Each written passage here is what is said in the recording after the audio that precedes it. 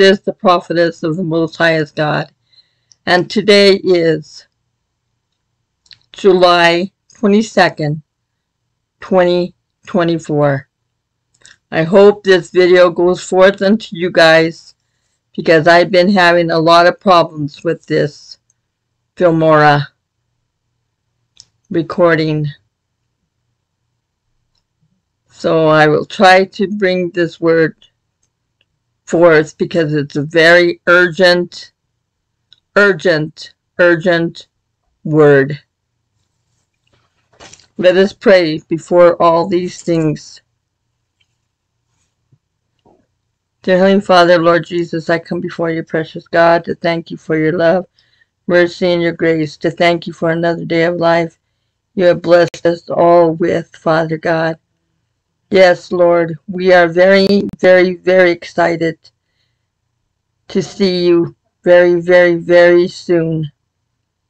Father, we are doing our very best to hold on like you told us to hang on to your precious holy word, to hang on your righteous right arm, to hang on to you, Jesus.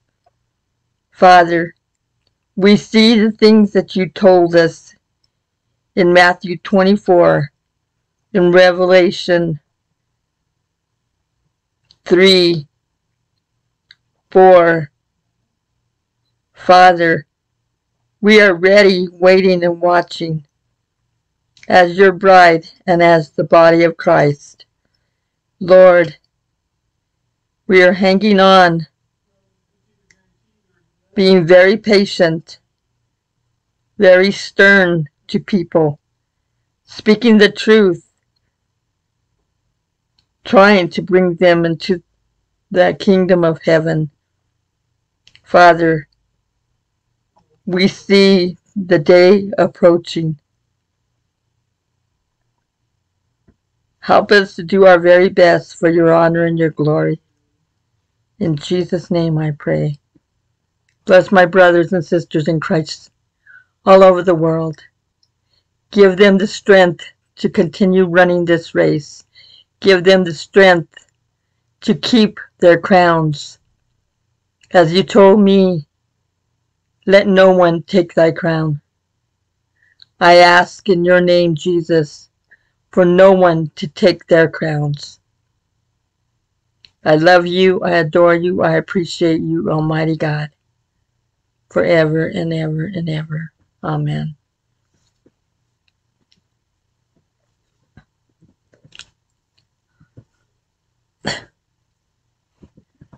The word is understanding.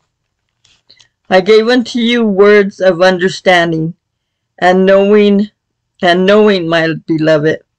I am the Alpha, the Omega, and I give unto ye the words of knowledge, for ye shall need them during the days to come. It will not be easy, but you shall have my understanding, wisdom, and knowledge to make it through. The storm shall shake the world, my beloved, and if ye are not in me, or I in you, you shall not survive this storm. Like the first one, you survived because you were deeply grounded in me. But ye must continue in my word daily, for my word is your strength, power, and authority in this evil and corrupted world. Only can ye stand strong if ye are deeply rooted in my word.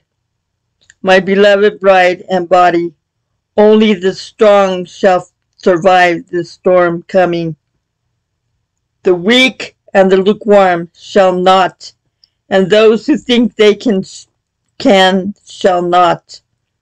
I say, my word, I am going to shake the heavens and the earth this time, and all that are not in me shall fall. love Yeshua HaMashiach, your heavenly Father and bridegroom. You heard what he said. All who are not in him shall not stand. Brothers and sisters in Christ, we are going to see many things before he comes and raptures us, harpazos, catches up. But it's coming quickly. It's coming quickly. It's coming quickly. For he said that he is on his way. Many brothers and sisters in Christ Jesus throughout the whole world are being given dreams and visions of us leaving this planet very soon. So trust in him. Trust in him always.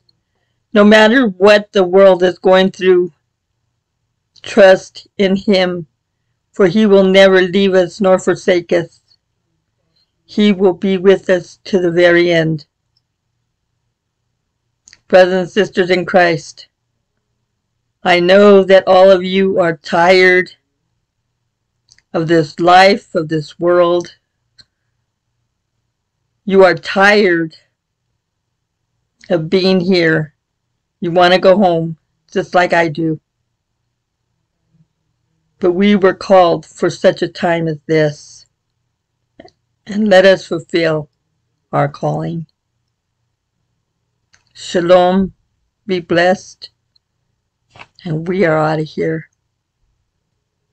See you in the air, brothers and sisters in Christ. See you in the air, in our heavenly home. Hallelujah. Thank you, Jesus. Yes, Lord. Time 3:52.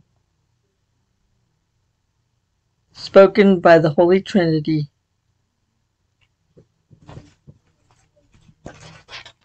Brothers and sisters in Christ, for you know that there is a scripture that says that he will shake the heavens and the earth.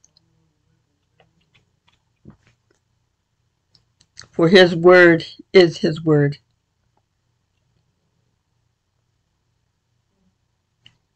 I ask that you pray about this and ask him, truly ask him, if he did not give me this message. Shalom, be blessed.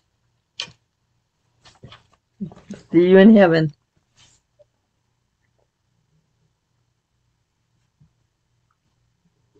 The most truth and common understanding of the Word of God, concerning the things that are written about the bride of Christ Jesus, to the awakening of our minds, revealing the truth to all and to those that are willing to receive the truth, of the hidden things that the physical mind cannot acknowledge, but by help of the understandings of the spiritual knowledge of God, as he granted wisdom, to those that seeks to know. For the Spirit God reveals secret things, through the meditation of the Word of God. When we go deeper into the Word, it brings out the light and open our eyes to see in the way of the Spirit. The mystery of God concerning the two witnesses and their deaths. Many do not know this event as a spiritual warfare between the beast and the two witnesses. This battle also includes the people of God. If you read the book of Revelation 11, 1-14, it talks about many things that took place in this verse. The two olive trees, which you know as the two witnesses of God, who stand against the kingdom of darkness. It is so clear to know this is a spiritual battles between God anointed chosen prophet. The bride was Elijah in the Bible, who called down fire from heaven. She is also Joseph, who dream about the 11 stars, the moon and sun that bow down to him. Because God is the God of all flesh, he is able to send his servant to be a man or a woman. This is a mystery. Not everyone will understand the secret of God. 2 King 2:11. Genesis 37 verse 9. From the days of John the Baptist until now, the kingdom of heaven suffers violence, and the violent take it by force. Matthew 11 verse 12.